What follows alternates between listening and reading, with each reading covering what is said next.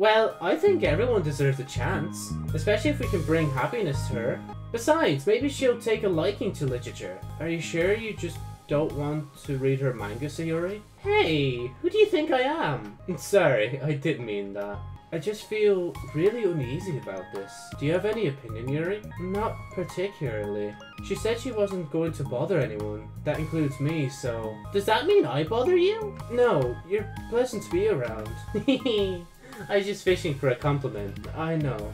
But still, I really think we should give her a chance. Yeah, alright. But I really am going to start enforcing club activities. I'm willing to cooperate. Suddenly the three of them hear a thump against the door. What was that? Sayori stands up and walks over to the door and then opens it.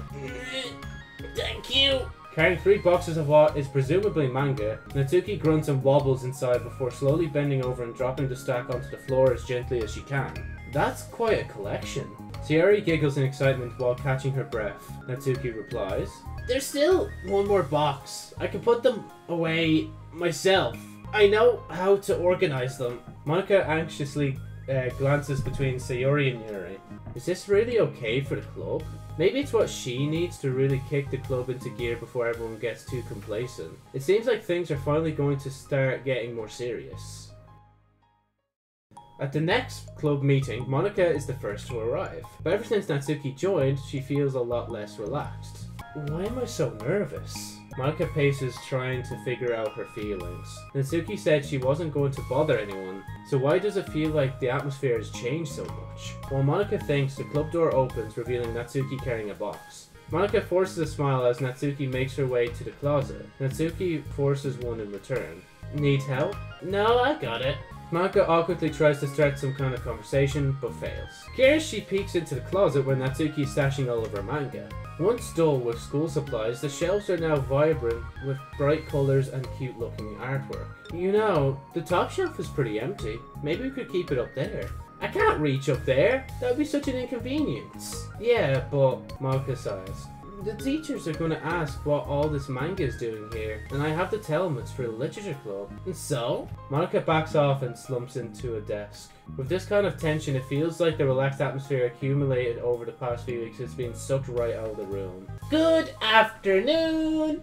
Why did I have to say it like that? That was... What? Wait. Dun dun dun. It sounds familiar. Hold on. Oh! Na dun dun dun dun. If you know where that tone's from, then GG. Sayori spins into the club room. Oh, I see someone's in a good mood. Yeah, because I have this. Sayori brandishes a cookie wrapped in plastic. I found some money and got a cookie. Ooh, it's so pretty. As Sayori trots over to the closet, the colourful shelves catch her eye. Which one do I start with? Well, you can start by giving me a bite of that cookie. No way. I saved up all my luck to find that money. If you want entry into my kingdom, you need to pay the tax, peasants. Boo. Defeated, Sayori unwraps her cookie and breaks off a piece for Natsuki. Then Yuri silently walks into the club room. Monica glances at her with pleading eyes. Yuri returns a quick nod of understanding. Well, everyone's here now. Despite the club only having one more person than before, it somehow feels twice as lively. Okay, so I think today we should go over some potential club activities and see which ones we want to do first. We have 4 members now, so it would be great if we found some stuff to do as a group. Does that sound good to everyone? I agree. Okay, so I have some ideas of my own, but I want to hear your ideas too. Well, I've been having a lot of fun learning about everyone else's interests. Maybe we can give each person a day to share their favourite kind of literature with everyone else. Well, maybe. Something tells me that... Monica glances at Yuri and Natsuki, who both appear very unwilling to even consider each other's interests. Maybe we can try to come up with something that everyone can enjoy equally. You know, like we all vote on a book to read or something like that. I think we should all collectively try to expand our interests rather than just stick to things we're familiar with. Why does it feel like I'm being targeted here? Natsuki, didn't you say that you'd go along with whatever the club wanted to do? Well, yeah, but that doesn't make it okay for you to ignore everyone else's preferences. I like Sayori's suggestion.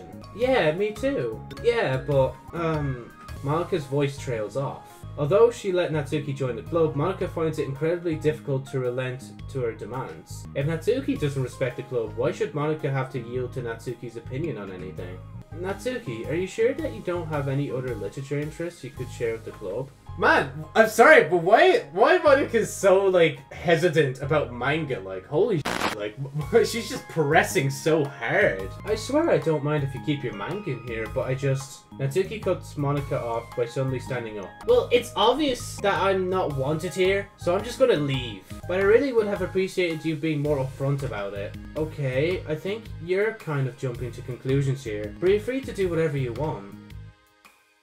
Natsuki shoots Monica a quick glare before walking straight out of the room. Damn. Oh no. Sayori runs after her, leaving just Monica and Yuri. For the second time today, Monica slumps down into a desk. Why am I being such a jerk?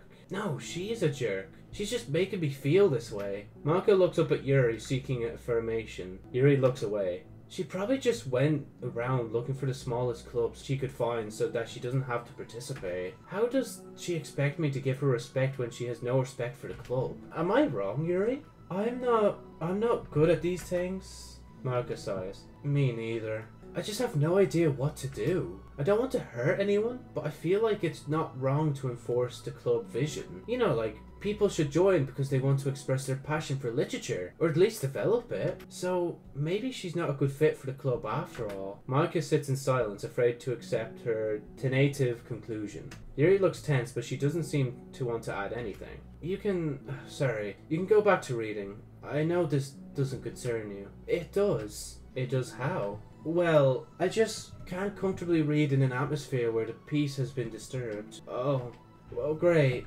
I'm just ruining the whole club then. That's not an accurate conclusion to make. I know, I'm sorry. I'm just kind of voicing my frustration and I guess guilt.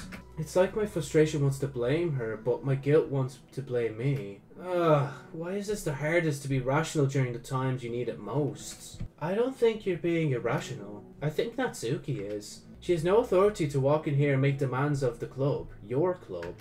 Something as ridiculous as manga has no place here. The fact that you're even storing it for her should make her completely indebted to you. I'm sorry, but it is. Manga is literally literature. Like, you can't say it's not. Like, you could talk, like, literally, English cast, you could probably pull out a manga and it'd still be viable because there's still words and you can talk about the scenarios and what the author meant by this word and this word, you know? But anyway, sorry, that's a little rant. Well, you're right, but I don't know. Isn't it kind of harsh to say things like it's ridiculous and it has no place here? Do you not feel the same way? You've been doing everything you can to avoid associating the club with it, so I assumed you felt the same way about it.